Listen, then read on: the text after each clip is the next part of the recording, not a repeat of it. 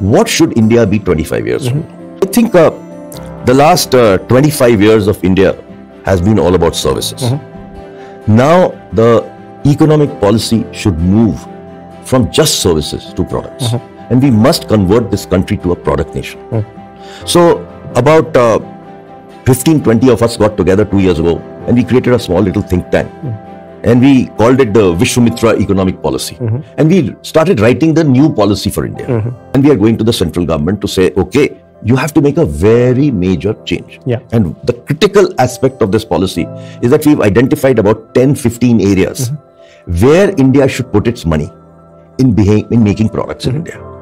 And for this, we need a lot of R&D. We hardly do any R&D. We are a country of traders. We go to China, pick up a product, put a logo and sell it.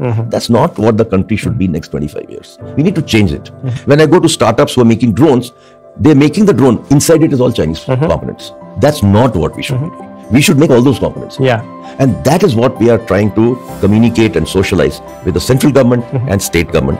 And one major change we are asking the central government to make is put public money into private.